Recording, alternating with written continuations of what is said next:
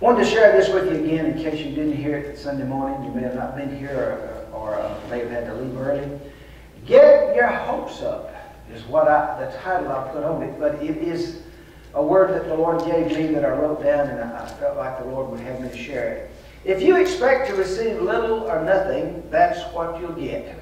So where you've expected little or nothing, expect something, and you will receive. And then raise your expectations, saith the Holy Ghost. Raise your expectation higher and higher. Raise your expectation of what you expect to receive. Raise your expectation from big to bigger. Raise your expectation concerning what you expect me to do for you, in you, and through you, and I will even do more, exceeding abundantly more.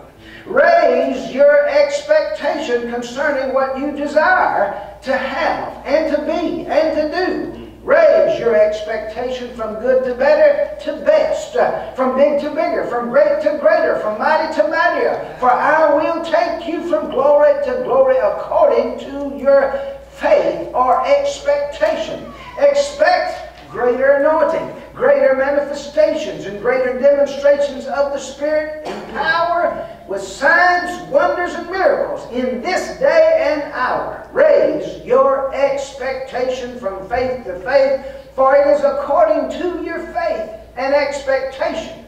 You can't raise your expectation too high from me, saith the Lord, for my thoughts are higher than your thoughts, and my ways than your ways, exceeding abundantly. So raise your expectations higher and higher and higher, and hold fast to the confession of your faith, for I am faithful who promised.